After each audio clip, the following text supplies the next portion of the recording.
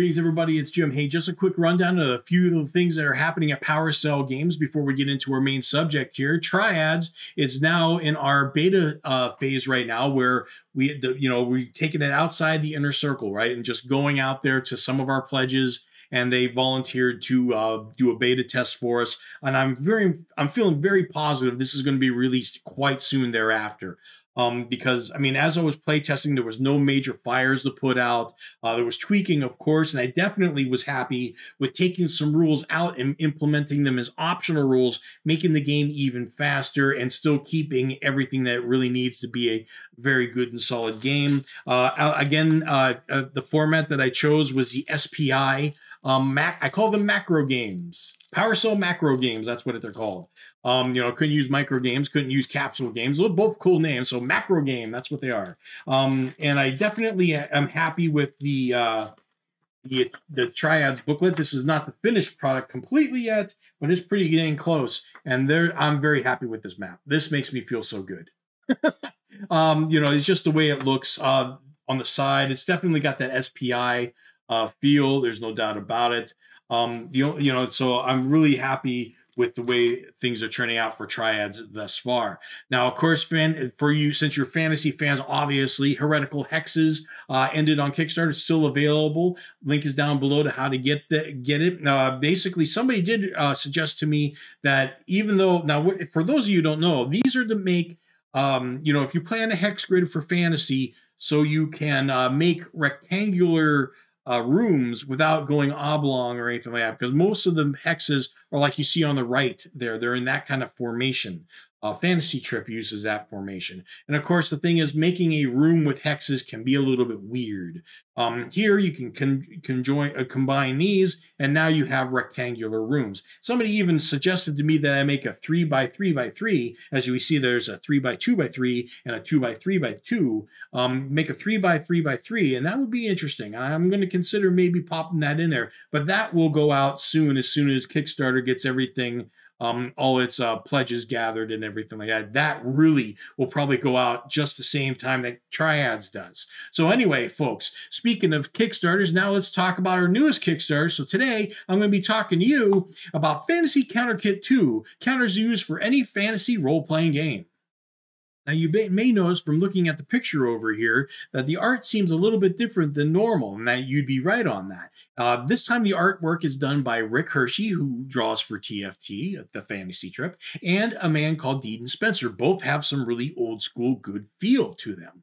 Okay, the thing is, my brother who did the first Fantasy Counter Kit, Christopher Isert, basically, when he did that, and we thank all of you to the top of our lungs and the bottom of our hearts on it, because soon after the Fantasy Counter Kit, was relayed and Steve Jackson got a look at it, he signed him on practically immediately. And my brother, since that day, has been working on with them for the Bestiary project that's coming out. And I don't know if this is going to be one big book or two other books, but smaller books, but it looks like it's going to be huge. I see the artwork that's coming through that he's drawing. There's a lot of it, and my brother's putting some of his best work into it, no doubt about it, as he always does, really. But still, I mean, this is good stuff.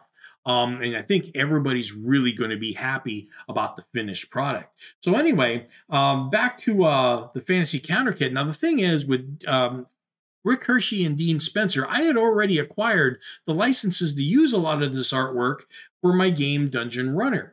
Okay, I've got the rights to it, and not every piece works for it in Dungeon Runner. I mean, Dungeon Runner, by the way, is a solitaire fantasy card game. You can see the link down below and get a full idea of what that's about. And you get an intro deck for only $9 with free shipping. But basically, I had the artwork already with the licenses, and some of it really just would work, as well on a counter, and so I decided to use it. Now, of course, it wouldn't be a counter kit without new monsters to fight, and 50 to 60% of this are new adversaries, and we got the animated armor that you see here.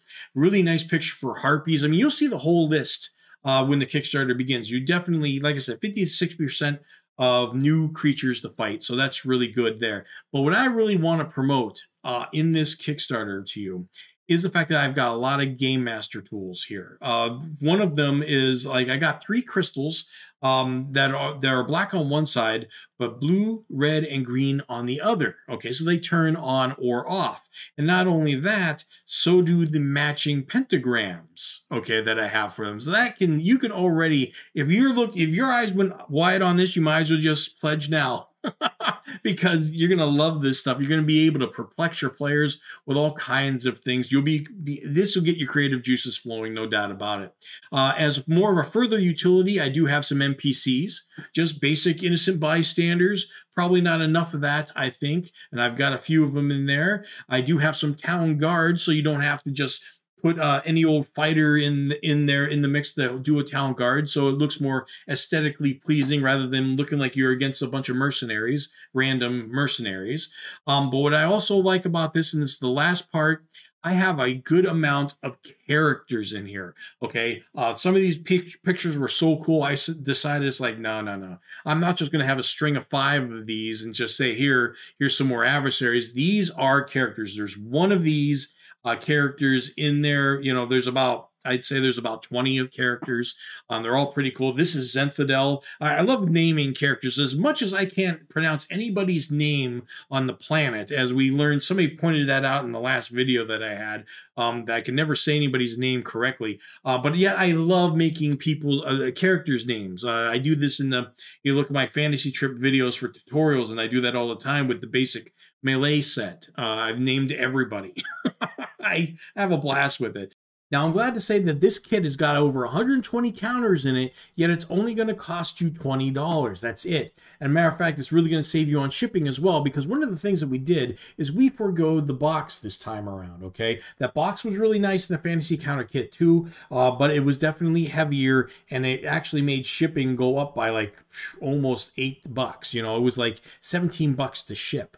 Okay, and this makes it a lot cheaper for you this time around, because we'll still protect the sheets, but you know, setting a set of sheets rather than that sturdy but heavy box is going to make a difference there. So only 20 bucks for this Kickstarter. And the thing is about this Kickstarter that I really want to note, it is going to be a small production run. Okay, I kind of went big on the last one, and that's fine. But now I found a way, because I'm only doing 1-inch squares this time around, nothing out of the ordinary. So production time is going to be quick. And since it's already a template for a lot of other games, they have 1-inch squares. I didn't have to worry about die cuts or anything like that. So not only is the production time going to be cut in like half, it made it so I could order a smaller quantity. All right, so expect this to actually be, you know, if I last time we got 150 people ordering it, expect me to order about 200 and then possibly be done for it for a while, unless orders start coming through for it again. So you definitely want to get in on this quick Kickstarter, because it may run out of stock quite quickly thereafter, after the production is done. All right. And speaking of jumping on the gun right from the get-go, this is going to be a very quick Kickstarter. I expect it to only be a week and a half. I've been doing some long ones for a little bit here, and definitely did that for the first one, but I think we're going to do it very quickly. I've seen that as a trend lately, and I think I'm going to follow that. So jump in while you can. It's going to be a quick Kickstarter this time around, folks. Thank you very much for watching and being a fan of PowerCell Games and my channel, Castle Archon. Please be sure to like and subscribe, and I'll see you next video.